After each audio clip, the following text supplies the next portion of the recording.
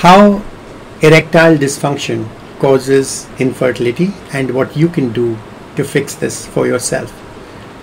If you want to find the answer to this distressing problem, please watch the video and I'll tell you what to do. I'm Dr. Malpani from Malpani IVF Clinic. I'm an infertility specialist and have been practicing for 30 years. And a surprisingly common reason for childlessness is male sexual dysfunction or erectile dysfunction. I use the word childlessness and not infertility because technically these couples are not infertile. They're fertile, but because the man is not able to deposit the sperms in the vagina, he can't get his wife pregnant.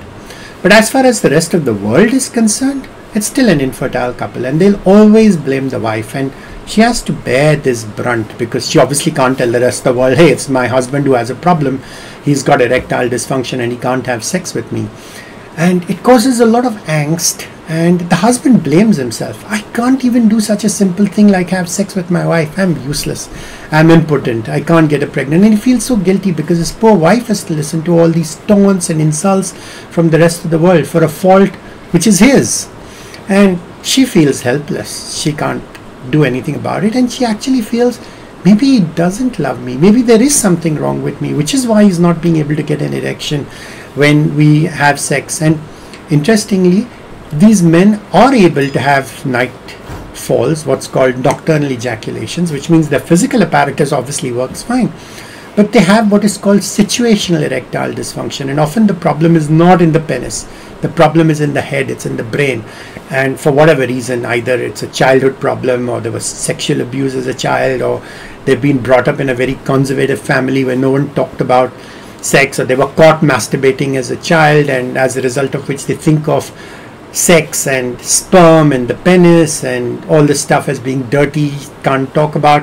Whatever the reason may be, these guys just cannot provide a sperm sample on demand when their wife needs it so that they can have sex during the fertile period and make a baby. So it causes a lot of angst, and the trouble is it's not something which they're open about. They don't even know whom to talk about it. They're ashamed. They don't know whether the family physician is the right guy, and often a lot of gynecologists or infertility specialists don't even have the time or the energy to find out the answers to these questions. And quite often during the consultation, couples will lie about these things. No one wants to talk about sexual problems in the first consultation, especially with a junior doctor who has this form and who's just ticking off, do you have sexual dysfunction? No. How often do you have sex?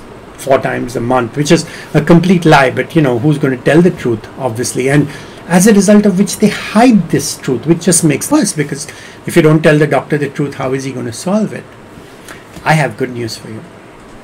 Especially for guys with premature ejaculation, which is situational, which means they lose their erection during the time of having sex, which is erectile dysfunction, or they get it too quickly during the time of having sex, which is premature ejaculation, which is one sense is the same spectrum of sexual disorders, one at one end and the other at the other end.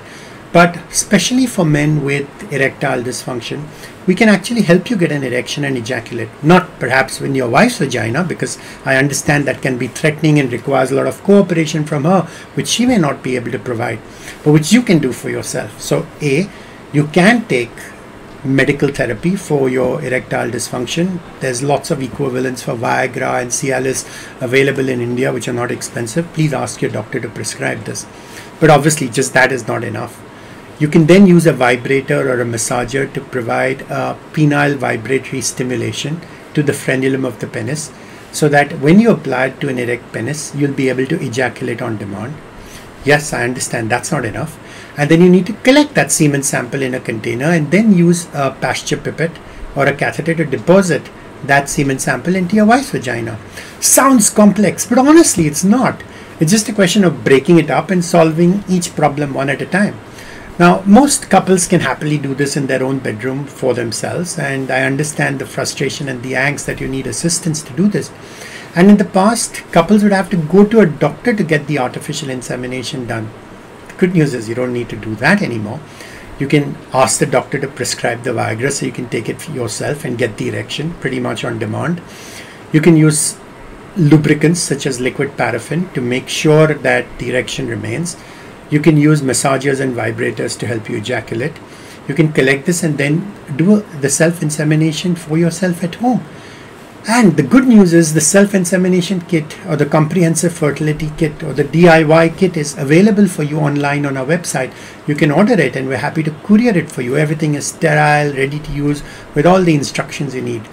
So please come to www.drmalpani.com, that's drmalpani.com, and we'll be happy to help you overcome this distressing problem of erectile dysfunction, which results in your inability to have a deeply loved child.